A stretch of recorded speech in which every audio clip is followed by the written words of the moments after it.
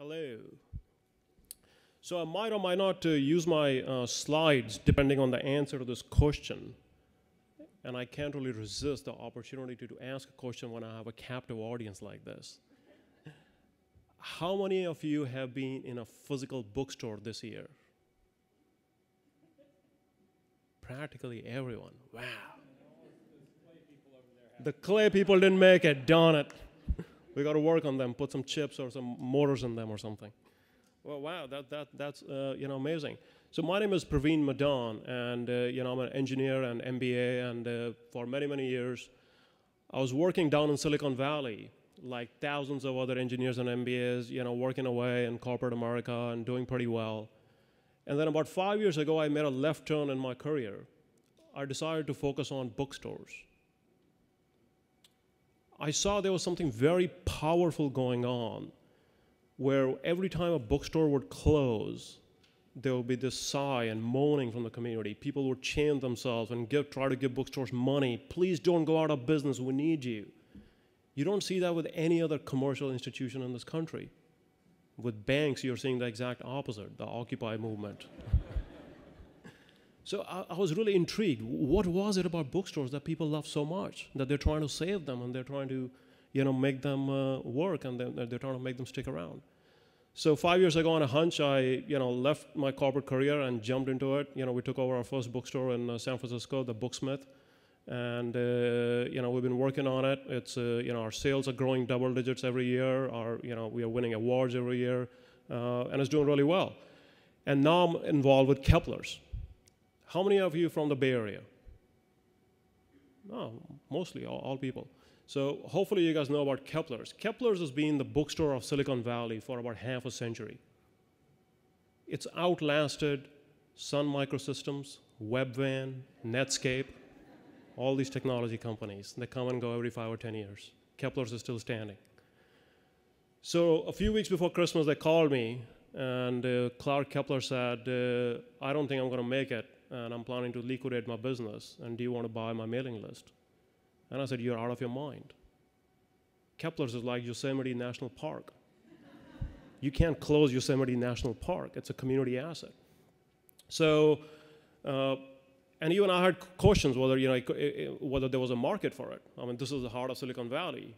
Practically everyone has an iPad or a Kindle, and people are reading ebooks, and there was this larger narrative that with the digital books, we don't need bookstores, and we don't need physical books anymore. Well, my narrative started getting questioned very early on as I got involved with Keplers. In the middle of December, I was standing there in the bookstore waiting to talk to somebody, and I saw this guy walking around. He was wearing one of those corporate given jackets, and it said Google Ventures. And the networker in me said, hey, somebody from Google Ventures in here, let's talk to this guy. Well, it turned out it was David Drummond. Anyone from Google here? No, nobody from Google. So David Drummond is on the executive team of Google. He's been there for 10 years. He heads the legal corporate development, and then he tells me he's actually managed Google's ebook program for about 2 years. So when I realized who I'm talking to, I turned to him and I said, David, what are you doing here? You're the type of guy we would expect is only reading digital books. And here you are in an independent bookstore, and you're buying books, and he's got a basket, and he's packing it full of books. He's got 6 books in there already, and he's still shopping. And I'm like, what are you doing here? And he didn't even have to think about it.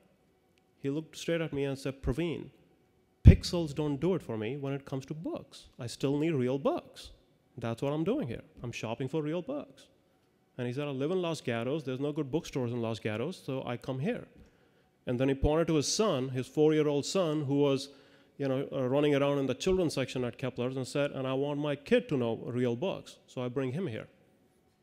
So, and then we did surveys. Keplers has about 15,000 people on the mailing list. It's a small mailing list, but for a hyper-local business like a bookstore, that's a pretty solid mailing list. In January, we did a survey, and we asked people, well, what do you value about your bookstore? 95% of the people said they'll value coming to Keplers because they want to be able to come to a place where they can browse and they can discover new ideas. 91% of the people said they value Keplers for buying books. This is in Silicon Valley. This is in the heart of Silicon Valley. The new Facebook headquarters is 1 mile from Keplers. The venture capital communities on Sand Hill Road, another 2 miles, on a different side. So in the heart of Silicon Valley, people are telling me they still want a bookstore. They want a bookstore to come to author events. They want a bookstore to meet other, intellectuals. They want a bookstore, to be able to, browse and discover, new things. Physical browsing is still 3 times. There have been studies done on this. Physical browsing is still 3 times more powerful to help you discover new material, new ideas, new books. And think about this. Amazon has been at this for 18 years with their algorithms, and physical stores are still ahead in terms of creating a beautiful, well-curated physical display. So let me jump to forward to just to talk a couple of minutes about DPLA. What would we bookstores like from DPLA? I think first and foremost, we would like to be included. As I'm reading the program, I see a list of institutions mentioned here, and it doesn't mention bookstores. So we would like to be included. We would very much like to be part of this new digital future that bookstores are creating. Technology has been the Achilles heel of bookstores and continues to be that way. We have no good technology partners. It's not our Booksellers Association, who's basically doing this with 3.5 engineers in New Jersey. It's not Google, who just dropped the ball on working with independent bookstores. We've been looking and looking and looking. We really need good technology partners. And the opportunity that we see as we become more and more focused on our true mission of literacy and spreading books and spreading literature is that books have only reached about 50% penetration in this country so far. Think about that. Cable television reaches 90+% of the people. Internet reaches 90+% of the people. But 50% of Americans do not read a book after they graduate from high school. This is based on NEA, the National Education Association's studies.